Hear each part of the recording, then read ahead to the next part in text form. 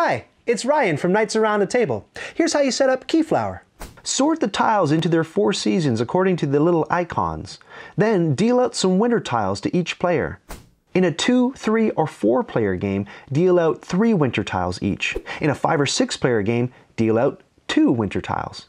The number of tiles that go out for auction in each season is also player dependent. It's player count plus 4.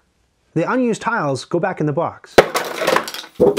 The number of boats should equal the number of players, and there is always one less turn order tile than the player count, except in a 6-player game.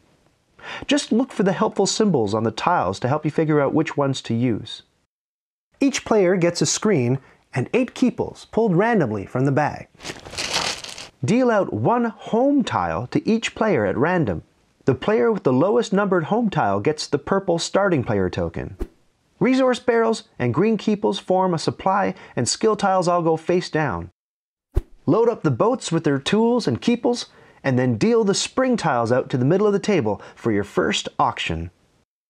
And now you're ready to play!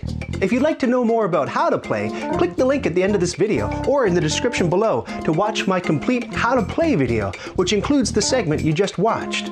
If you like what I'm doing, click the badge to subscribe and the bell to get notifications when I've got new stuff. And now, we dance.